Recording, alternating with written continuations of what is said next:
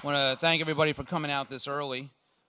Believe it or not, it's really hard to give a speech in 20 minutes. I'm used to doing much longer presentations. Indeed, this presentation was originally about 90 minutes long when I gave it in Amsterdam. By way of a brief introduction, I wrote this book about 10 years ago. It's had several revisions. It's required reading in about 50 schools. And then recently came out with this one last year. Both are for sale downstairs, and I'll be doing an author's signing shortly after this. So let's get started. I'd like you all to imagine a world without search or without a social media. What would that feel like? How would you find restaurants, friends, facts? We've become pretty dependent upon this technology. What if it all went away? What if it was taken away from you? What if Google went out of business? Or Facebook was shut down? What if their stock dropped to $60 a share from $600? How many own Google stock? That's all right. I don't know anything. What if all the personal information you shared with all these companies was now going to the highest or even lowest bidder? Now, I think all this is crazy or paranoid, because it really isn't. But the important question is, as music professionals, are you helping the wrong side win in this war for digital music dollars? Show of hands, who has a Google-operated Android-based phone or device? Interesting. Okay. How many of you are aware that Google was recently fined $500 million by the Department of Justice for drug trafficking? Really? Now, all the people whose hands were up a moment ago at Google phones now have put their hands down. So that is kind of interesting. Did you know that Google has been cited? Let me see. I can't read my own writing here. For Fourth Amendment violations for infringing on Safari. So when you were using Safari, Google was kind of peeking in on you a little bit. That Google has reneged on numerous settlements with the Federal Trade Commission. Anybody know that? No? Okay. And that Google might be illegal in over 50 countries very soon. So how did all this kind of happen? How did we go from the beautiful, free, easy internet to this maze of litigation we're dealing with right now? What were the humble beginnings? Well, the internet started out pretty much just like this. Only instead of 2 tin cans, it's hundreds of computers, and instead of a string, it's some kind of fiber optic cable. But basically, ISPs who provide the connection between 2 computers claim we're just like that piece of rope. We're basically like a dumb pipe, like a water pipe that travels underneath your sewer or underneath your house. And we don't know if the water is clean or if the water is toxic. That's not really our business. We're dumb pipes. To us, an email looks just like an MP3. Data is data is data. Now, they use this dumb pipe analogy to mitigate their responsibility when it comes to copyright infringement. They say, hey, we're just shuttling information. And that's probably true. But other companies, which I'll call web-based services, what they do is they take this same idea of non-responsibility, and they shift into their business model. And you know some of these companies right here. Google is by far the worst offender of all of these.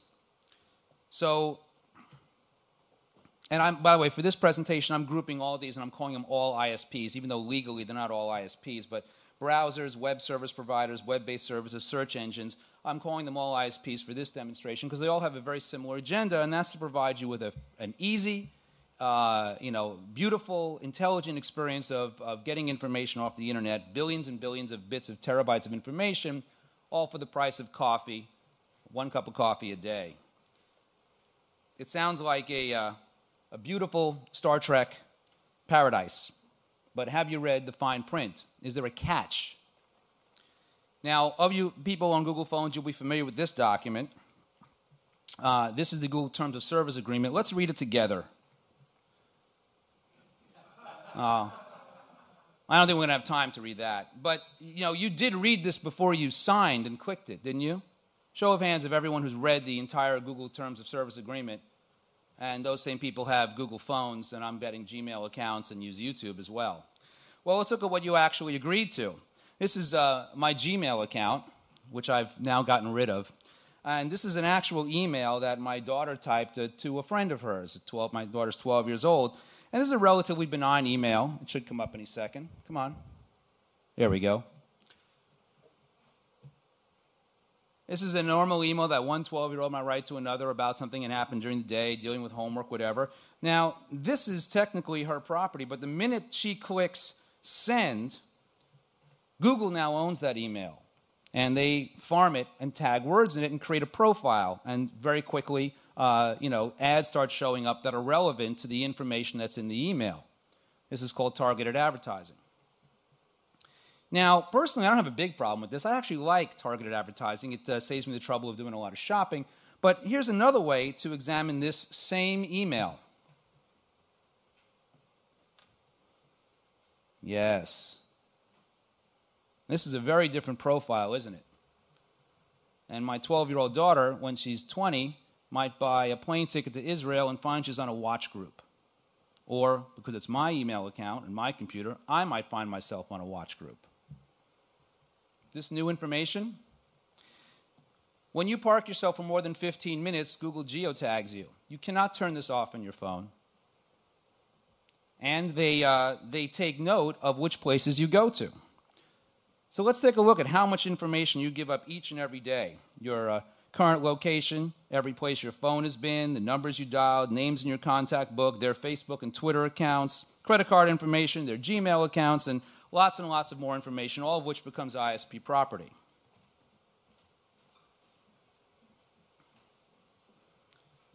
Pardon me while I catch up with myself. Also, when you use Facebook games, when you use large retailers like Amazon and eBay and all the mobile apps that you think are free, like maps, like free games, stock trackers, photo galleries, flight trackers, Yelp, all of these are gathering information on you, your location, your habits, everything, and it's all being sold. And this is what is called the freemium model. This is the freemium ecosystem. Now, as I said earlier, I don't have a big problem with all this as long as it's just being used for advertising. But the bigger problem, and this, by the way, is worth about $100 billion a year, just in case you want to know what your free information is worth, the information you're giving up, about $100 billion a year to combined ISPs. The bigger problem comes, what happens if and when these companies become desperate for money or subpoenaed by the government, and as you're about to see, all three of these things are about to happen relatively soon. This is an actual page from Google, and this is how Google makes their money. They charge for words. So if you want to use a word like free, you're going to pay a lot more for it than you would a word like elephant, because free is a good word to use in advertising. So something like buy Viagra at a deep discount and get a free subscription can cost an advertiser hundreds of dollars each time a visitor clicks on that impression, and especially if it's ranked towards the top of the page. As you can see, dumb pipes are not so dumb after all, until they get caught. And get caught they did. In this particular case, the Department of Justice figured out that these sites that they're ranking here are all Canadian pharmacies, which are not licensed in the United States, and the Viagra that they were selling was bootleg Viagra. Now, this is kind of it's all fun and games when you're poking fun at the entertainment industry, but people actually buy this stuff and get sick and die. So the Department of Justice fined them, said, here's what I think of that. And Google was juicing these. So if you bought a lot of advertising, they would juice it in the search ranking, which kind of defeats their mission statement of it being an organic search. Clearly, it was not an organic search. So this ecosystem, I'm sorry.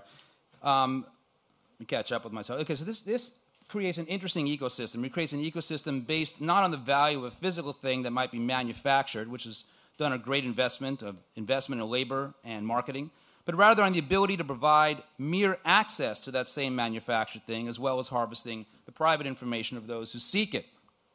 Now, ISPs say this is all kind of good for competition, it's good for the consumer, and naturally, this system has to, in order for it to survive, has to encourage people to give up more and more content at cheaper and cheaper rates, because content is what drives people to these sites. Best example of this is Amazon. Amazon originally sold books and CDs. They sold them at below cost to drive out their competition, and drive out their competition they did. We all know this. If you know someone who's lost their job due to downsizing, you know the real cost of the freemium model. Now, next, I assume now that Amazon is selling everything else under the sun, not just books and CDs, we can expect maybe Walmart and Kmart to start joining the ranks of these stores. ISPs do not call this urban blight. They don't call this contributing to unemployment. They have their own technical term for it. They call it innovation and progress. The problem is there's an infinite supply of new users born every day who want to use the internet, but only a finite supply of free content that they can aggregate. Now, surprisingly, this converting to the walk-around mall to the click and surf mall has met with very little opposition. Many industries have converted easily to it: travel, banking, real estate. But that's because their product isn't the free toy at the bottom of the internet cereal box. Ours is. And so it's not surprising that the entertainment industry has pushed back. For this system to survive, it must completely destroy brick and mortar retail. That is their mission, and we are part of that mission. Entertainment industry is pushed back because we have these inconvenient things called trademarks and copyrights and patents, and these are just big inconveniences for ISPs. They wish they would just all go away, except, of course, as it applies to the code that makes their program up. In their freemium ecosystem, content equals eyeballs, eyeballs equals clicks, and clicks equals money. So it's in their best interest to convince you that it's hopeless to try to sell your stuff. Just give it away. Make money on something else. Now, even though most business people know that infringement of intellectual property is wrong, that it hurts the overall economy, that the freemium model is totally unsustainable, the growing number that are vested in the freemium model is so deep that they now have to keep it free and need even more free content. They're basically addicted to free. And they can't entertain any argument about legislation because that would now hurt the business model they've invested in. I call these people freetards. If you voice a dissenting opinion, you are bullied by bloggers that are sponsored by Google. You have your sites ranked low in search, and you are attacked by hacktivists. The media outlets that support the internet, like Gizmodo, Wired, they, of course, have to toe the party line. They have to reject all forms of legislation, such as SOPA.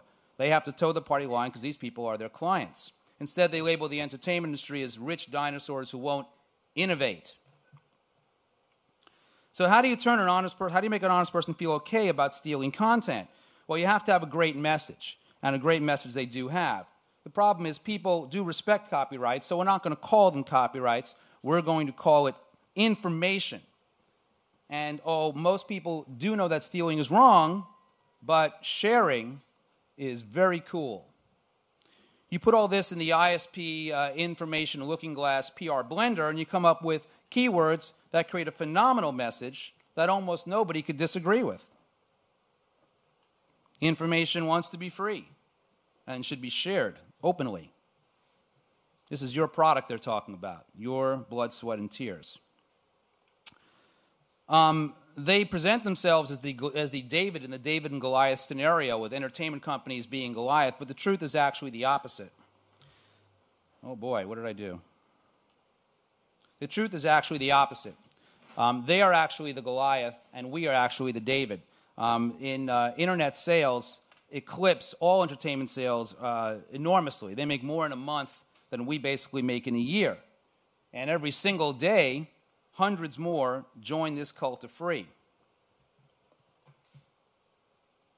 And the more who join, the more critical mass it acquires. So, what is the real cost of the freemium model? Well, we've seen massive fines, massive layoffs in the content industry, millions in losses in U.S. and European industries, and there's going to be an eventual legislation and regulation. SOPA and ACTA are just the beginning. They may have defeated them, but there's going to be new versions of them coming back, and make no mistake, eventually one or more of them will happen, and that will be the end of the Wild West period of the internet, where you could basically do anything and start a business up for a few $100s. This chart from the U.S. Department of Commerce is rather interesting. It shows that the median household income has not kept pace with the economy. If it had kept pace since 1970, the median income in a family home would be $90,000, and in fact, it's $50,000. For those of you who are still waking up or who didn't take macroeconomics at Harvard, that basically means that even though you're making more money on paper, you're getting poorer every day because the cost of living isn't keeping up with how much you're making. If you compare internet dollars, worldwide internet dollars in billions to unemployment in the United States in millions, you can see there is a pattern that as internet commerce rises, so too does unemployment in the United States. They expect internet commerce to reach $1 trillion next year, and unemployment is almost at its peak level in, I think, 30 years. If you add to it the amount of time people remain unemployed, you see that people used to be unemployed for maybe 40 days back in the early 2000s, and now it's more like 100 days.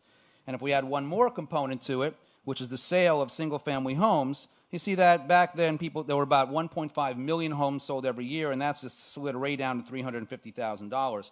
Now, 350,000 homes, rather. Now, I'm not saying that, that the freemium model is the cause of all of our economic problems. It clearly is not. But there's no denying that there's a correlation between these two. Keeping information free is starting to get very, very expensive. How many more $500 million fines can Google afford to pay before they feel the stress of it? How many more privacy citations until search starts to become regulated? For all these reasons, I see the value of Google starting to deteriorate. They can't compete with companies that make real products like Microsoft and Apple, and eventually over time, and not too much time, their stock will slide from $600 to about $60 a share. Now, it should be noted that 15 years ago, I also predicted that Apple would be out of business. So when I'm wrong, I'm really wrong. If you're going to be wrong, you be wrong big. But I only have to be half right here for all this to happen. And this is the scary part. Google is $60 a share. Who cares?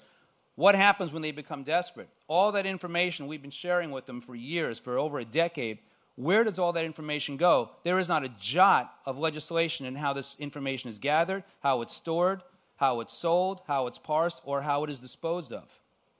That, to me, is the frightening part. Today, it's authors and artists and visionaries that are paying the price for the free net. But if free speech, privacy, and easy commerce dies, tomorrow it will be everybody who pays. Stealing as a business model is not something that artists should be supporting. We need to use our voice, our talent, and our power to make an important difference. And I guess I'm a little ahead of schedule. Is that right?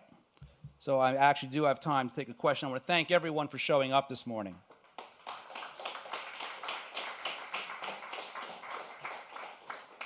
Yes, ma'am. Just on a question of sort of data and collecting data. There was an article this week, I think in the New York Times, that was about Axiom, which most people aren't even aware of, which has got way more data. I only have 2 minutes.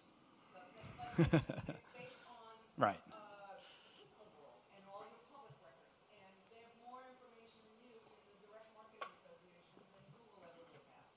So, I mean, I'm just, the sky is falling. It's hard to buy into. Who said the sky is falling?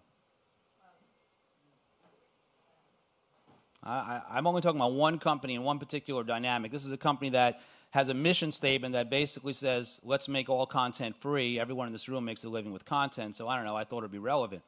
I know there are a lot of other companies doing similar things. Some of them are regulated, some of them are not. But, I mean, if I had a Google phone right now, I'd be looking to throw it in the garbage can as quickly as possible. Do you really want these people tracking your every move and then having no regulation about what they do with that information? Because I sure don't.